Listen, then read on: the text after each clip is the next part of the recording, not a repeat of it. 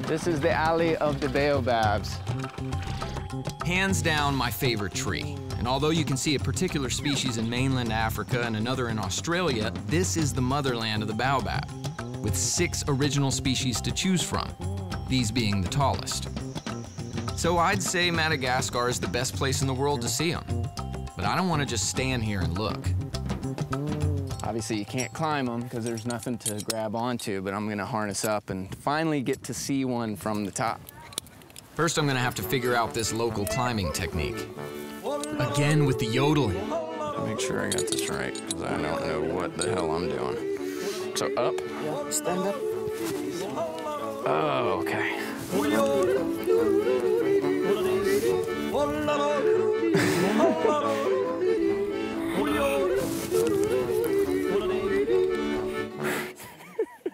I've gotten 4 feet off the ground and I'm already exhausted. Did I mention I don't know what I'm doing? But after a quick look at my climbing partner's feet, I think I've figured out the problem. Well, what am I doing with shoes on? All right. Not to say I'm gonna get up the tree any faster now. I'm just a little more confident I may actually make it.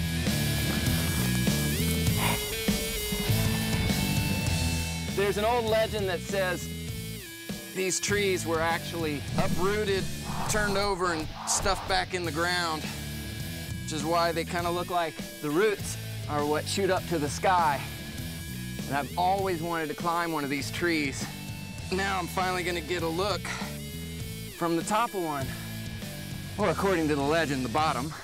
Either way. This is very, very cool. So, welcome in the top to Baobab. You live up here? Woo! Nice! I don't know how they say it in Madagascar, but back in the 80s we said it, that this is bitchin'.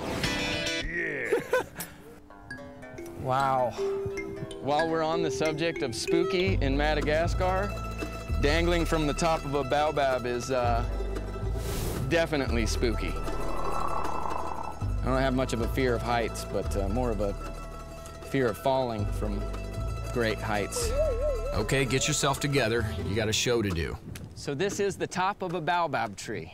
These things grow to 30 meters or so. They don't have any of the yearly growth rings, so you can't really decipher how old they are. Most agree they're at least 500 years old. More even say that they're in the thousands of years old. They survive such a climate because they really store a lot of water, and that's another reason why they've probably lasted so long, because the wood that they provide is so wet that there's really no reason to cut them down to use for building materials or fires or anything like that. Good view up here too, man. Wow.